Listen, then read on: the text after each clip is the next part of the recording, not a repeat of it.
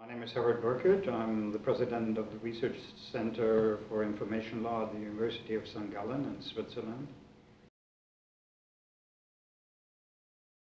There is a way in communication to allow for access to contents itself, but not to meaning. I think this is a very deep observation. I think it was by Dana Boyd.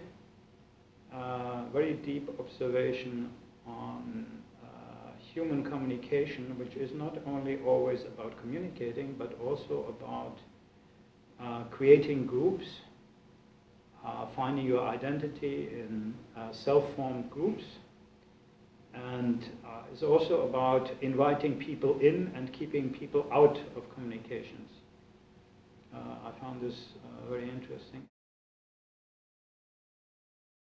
Privacy in the way in many European countries is being understood as a sort of co-determination about what happens to information, to personal information. But also, if you take the other side, what happens to government information in the context of freedom of information and access. And the problem here, again, is that information technology tends to give an advantage to those who are already in power, although it's not absolute, but it is an advantage. And the mechanisms we have in our constitutions for sharing power are not prepared to deal with this informational advance power has today. And this is something, I think, that needs renegotiating on various levels.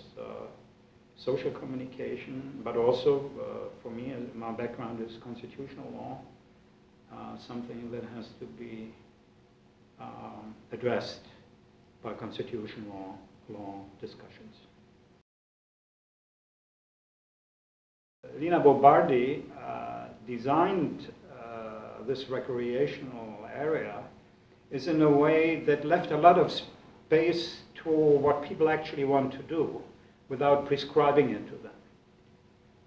The whole area is an offer to the population in the area. It is, of course, also at the same time, to some extent, if you know about her life and about her feelings and her opinions, it's a statement about what she thinks about the relationship between work and recreation. So there is a statement of her. It's not just an open space, but it is sort of kept back so that it could be filled by whatever the people bring into this space.